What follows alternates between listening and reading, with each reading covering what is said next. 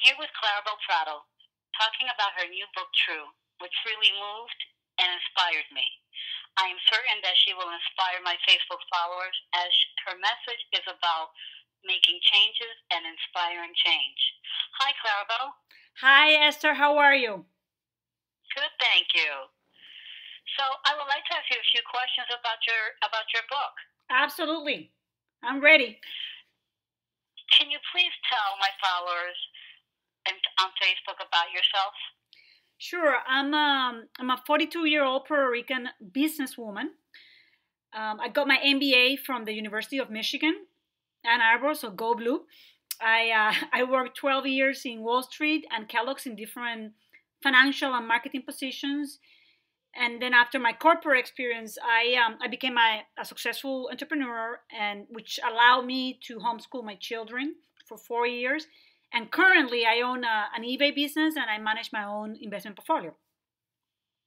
Wonderful. And what is your book about? TRU is a story of a 41-year-old Puerto Rican woman named TRU who, after 12 years of a dysfunctional marriage and a breast cancer scare, decides to take control of her life and embark on a freedom journey to to free herself from her controlling husband. Through this character, we see the details of her marriage collapse. We also see what she does through the divorce process, and finally, we see her fresh new start in life. Where at the end of the day, we witness how hope, faith, and love guide her in defining her personal philosophy in life. What inspired you to write this book? My own story. On December 2014, I filed for divorce after 12 years of dysfunctional marriage. And to deal with the emotional pain, I started working on TRU. It was basically my coping mechanism in a thriving time in my life. And through this book, I would like to inspire other women that are in unhealthy relationship to start their own freedom journey so that they too can have a fresh new start in life. Awesome. And how long did it take you to write and edit and finally get this book published? The entire book, from the writing to the editing to getting a publishing contract and finally publishing, it took 12 months. And what they say is right, that the longest part of writing is not the writing part, it's actually the editing part. I edit until last week, which was when I sent the book to be to be published. So the final proof was sent out last week. Wow.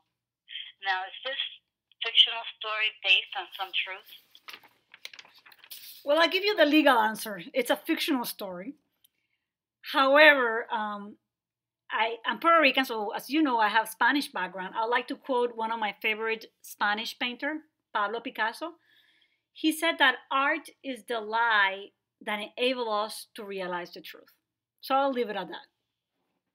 Very good. And why did you select the names TRU and Blue for the main characters of your book? As you know, the book is narrated by TRU. She is the main character. The name came from the first three letters of the words that I value the most: trust, the truth, and being true to who you are. I wanted the names of the two main characters to stand out and be playful.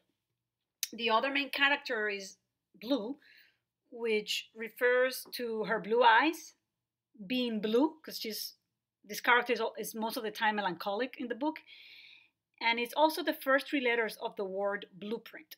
And for as I was writing this book, blue is the blueprint to true soul. The remaining characters have common household names, and it was deliberate to denote the two most important characters on the freedom journey and the fresh new start. Wow. Now, did you delete any chapters or did you write any chapters that aren't being published? I did had I sent actually. Let me backtrack. I sent the book to copyright to the Library of Congress, and after I sent the book, as any author would say, you kind of go back and look at the book again, and I realized that I never discussed what TRU was looking for in love and what she stands for. And so I threw out the kind of 3 chapters of the book, and instead I wrote my personal favorite 3 chapters of the book, which are Blues Garage, True Personal Brand, and Broken Trust. I also rewrote chapter 16 of the book to allow for the ending that I thought the book deserved.